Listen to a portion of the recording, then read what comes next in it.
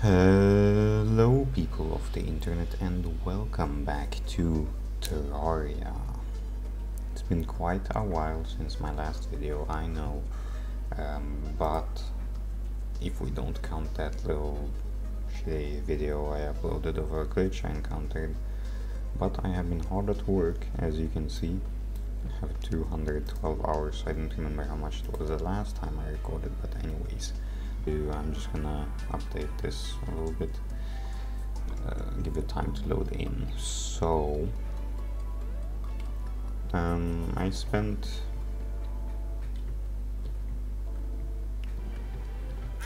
alright, so first of all, some life updates in general. I have moved out of my parents' house and I am now living at an undisclosed location, but I am living on my own.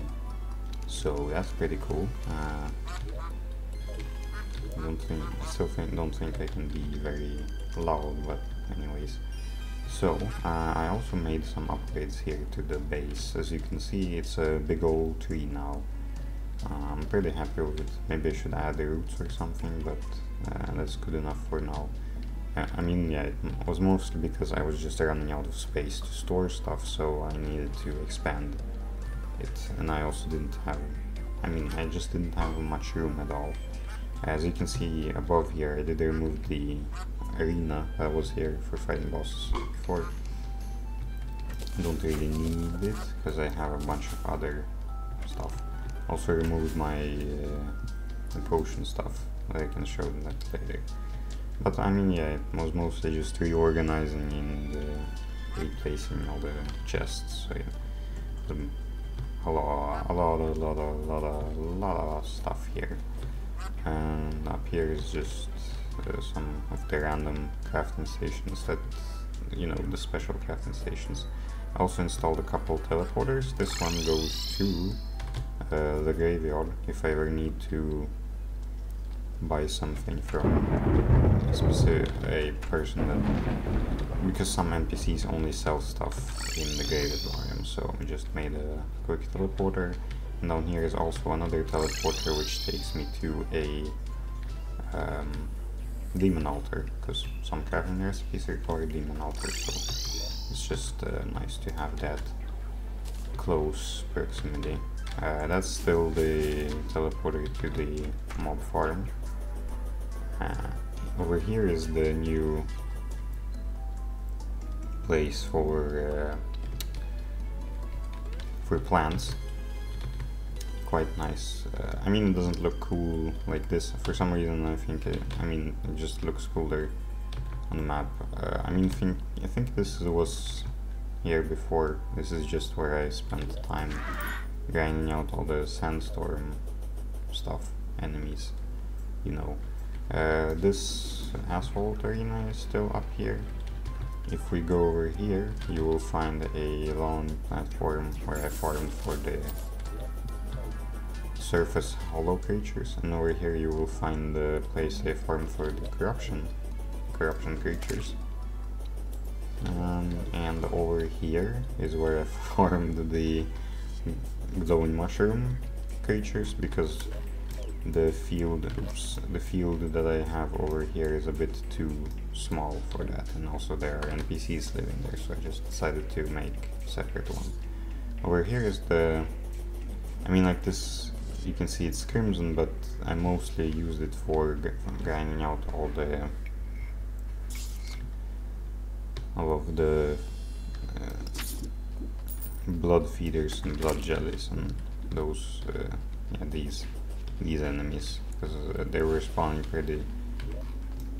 I did try using this lake here for that, but they were spawning kinda ineffectively, not that much, not often enough for my use cases. Oh yeah. So I did farm for some. I did also farm for the underground desert enemies.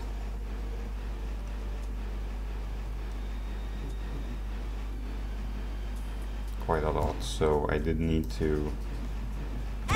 Some enemies obviously only spawn in corrupt crimson and all that sort of type desert, you know. So I had to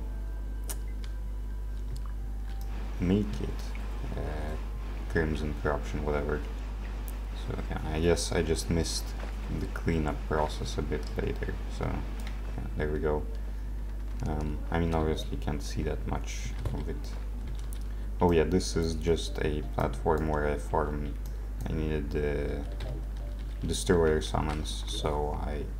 No, not destroy either of world summons, so I farmed... This was where I farmed vicious mushrooms a little bit.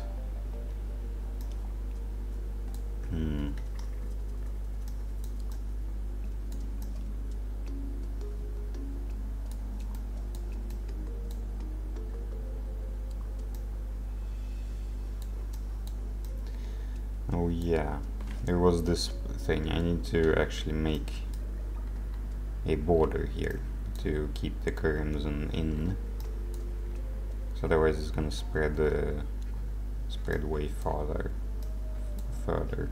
Oh my, the shimmer biome is crimsonified as well. I mean, it's fine. I have dug a trench here so that it can't spread the ocean, but it can spread into the jungle. So yeah, I need to fix that sometime soon. I spent some time...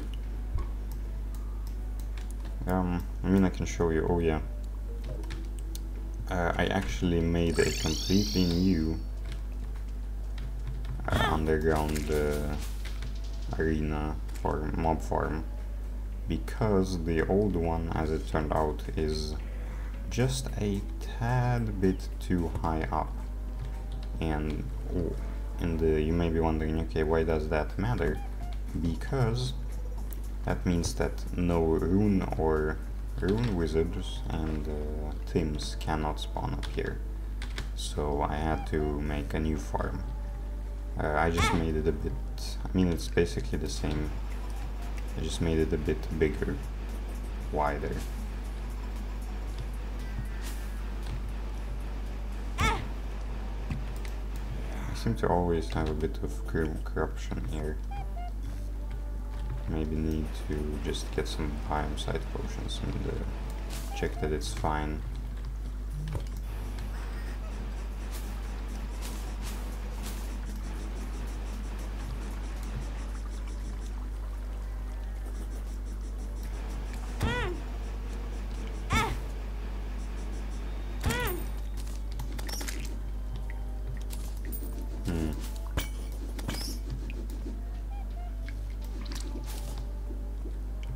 Obviously I can't see too well here.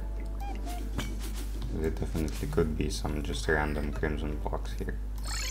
And sorry, let's go back. So yeah, I made a new, bigger farm here. I mean, it's not that much bigger, but it is a bit wider, taller. I mean, mainly to make sure that I can have a bit more room to go around here without lowering the mob spawns. That beehive is rolling quite far.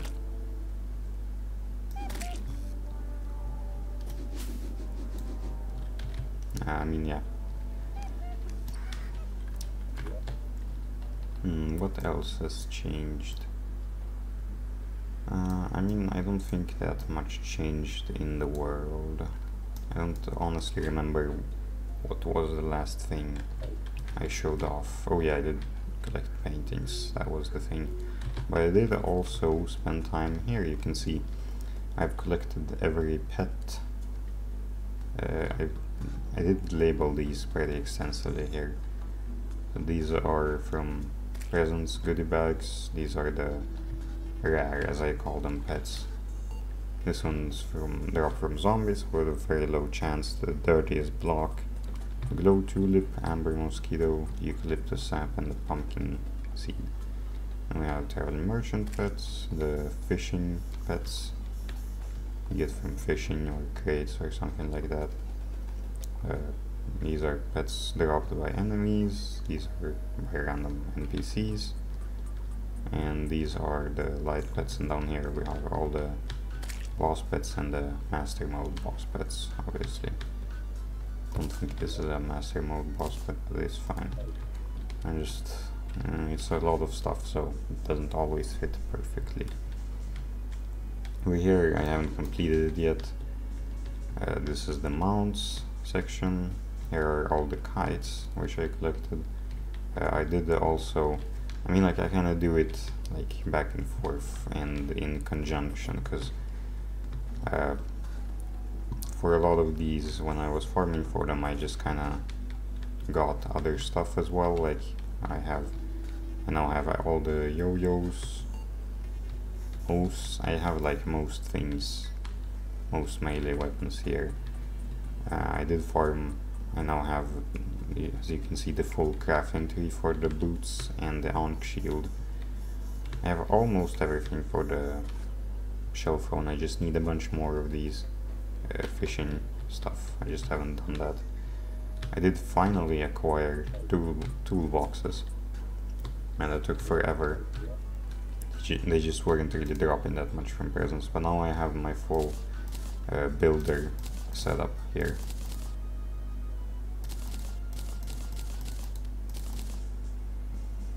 As you can see, everything, both for these and this one.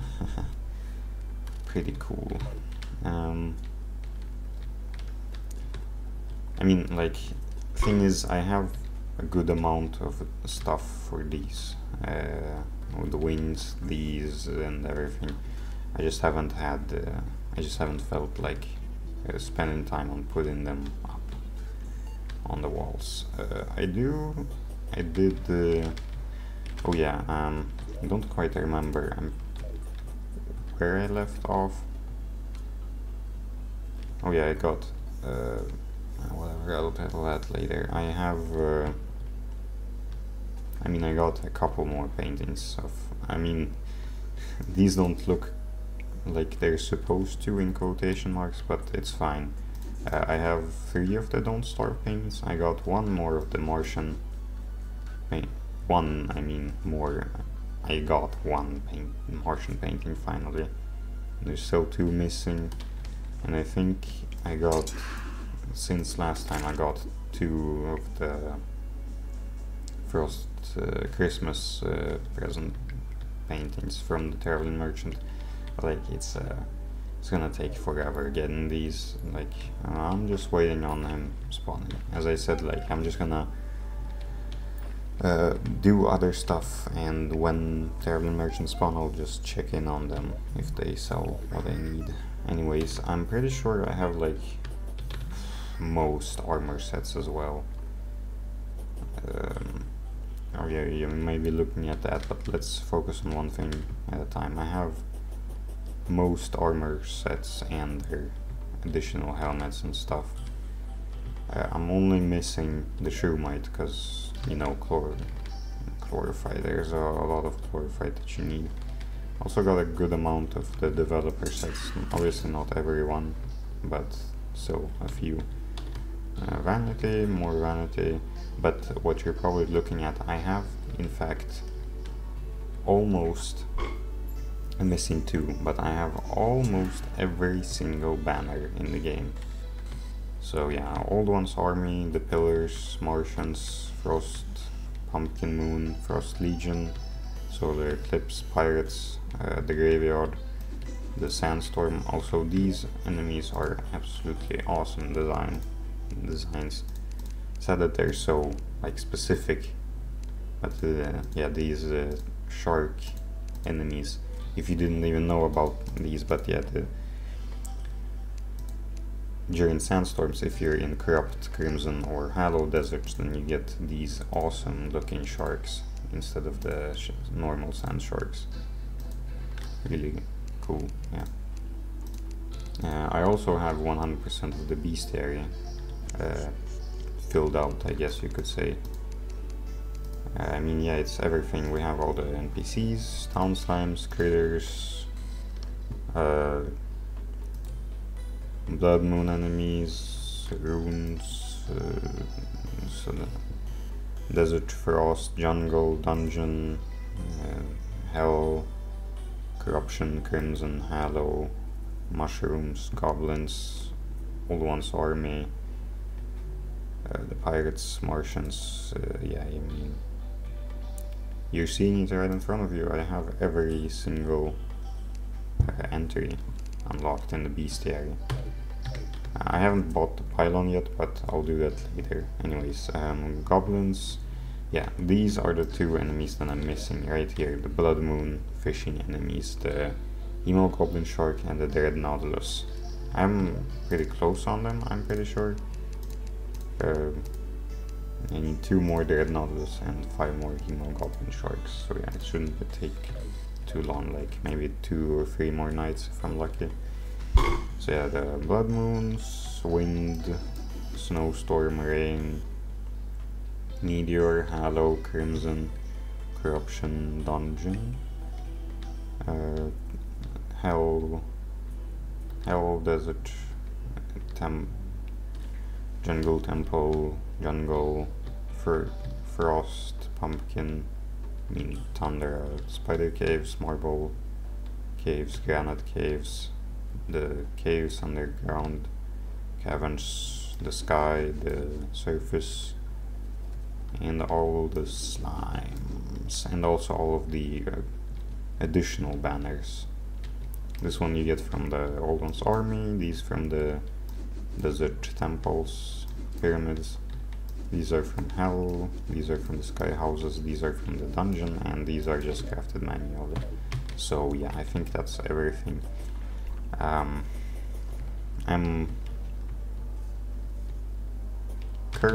just gonna finish up the mounts while I finish up the final Blood Moon enemies. After that, I'm not sure exactly what I'm gonna do. I'm probably just gonna try to finish off the collections that I have started. I'm thinking probably like just finish off, because like I'm basically done with the armor sets. It's just get more glorified. Then I'm probably just gonna focus on the weapons. Thing I've thought about is like, technically I have all the golden critters, but I have all of them in terrariums. I don't have every golden critter as an item, but I don't know, maybe if I'm done with everything else and I really feel like grinding golden critters again, even though that was like one of the worst parts and what really made me like just quit and take breaks from the game for a very long time. Maybe later, but like I know that's a technicality that I don't have all of the items as separate items, but like I don't know, that just sounds boring. Doesn't sound fun at all. Is there anything else left to show off? I guess I could show you, yeah. If we go over to dungeon, because like I already had a good amount of the banners, but I was missing a few. So like, if you didn't know, the way that the dungeon decides where to spawn certain enemies, like, or well, maybe you didn't even know, but the dungeon has the variants, as in the blue armored bones, hell armored bones, and rusty armored bones. Then the special types of mages, you could say, you know, the ragged casters, necromancers, and then the diabolists. I think that's how we pronounce. They decide where to spawn them based on the background wall. So for instance, here you have this wall. Okay, so like I don't remember. I think that this wall has just the normal blue armored bones.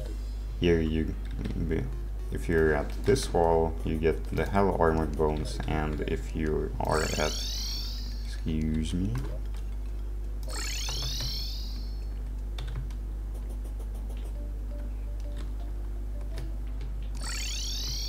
Yeah, you're coming with me, buddy. And if you're at the type of wall that's over here, you get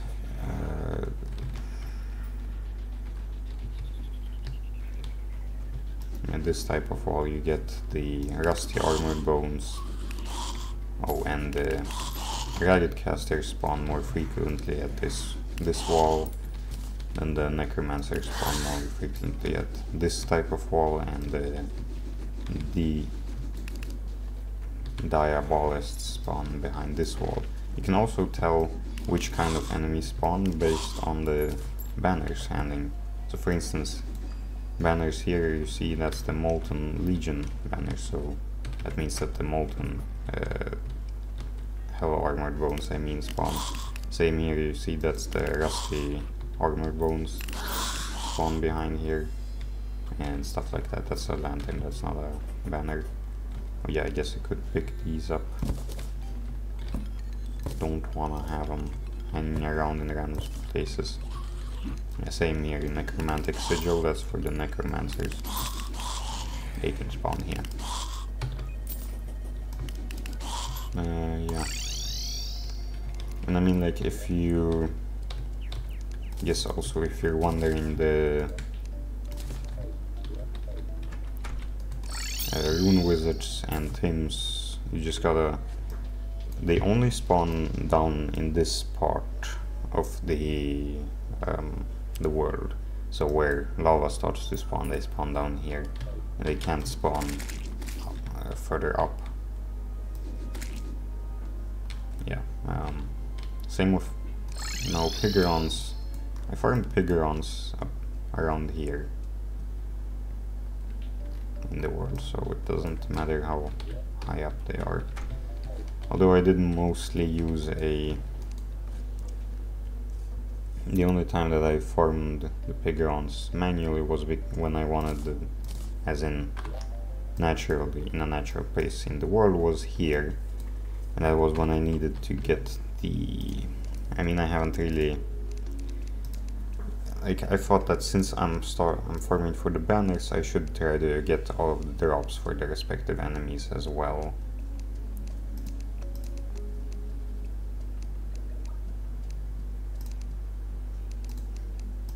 So for the bigger ones,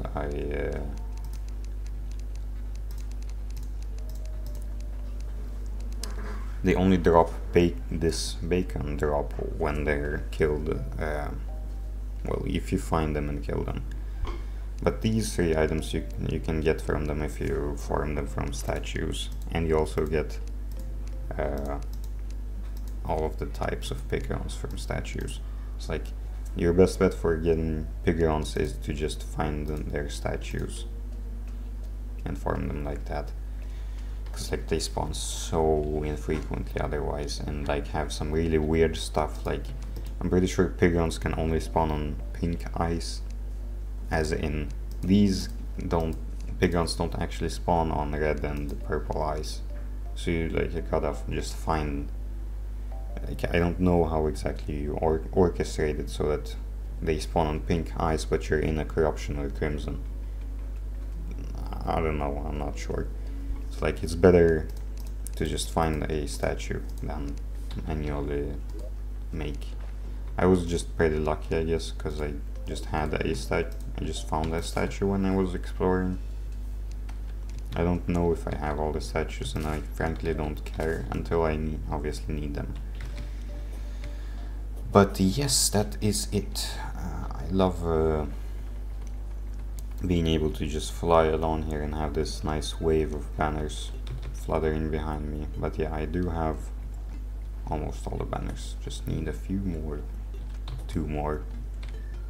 But yeah, that's a good update.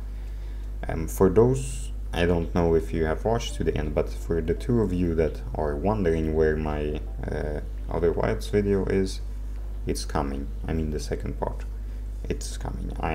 I've already recorded it, cut it up, and it's gonna be releasing soon after this one.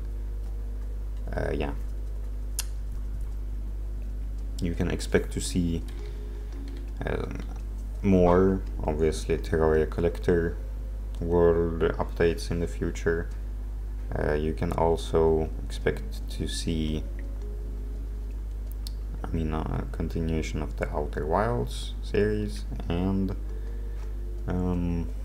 Doors, that's right.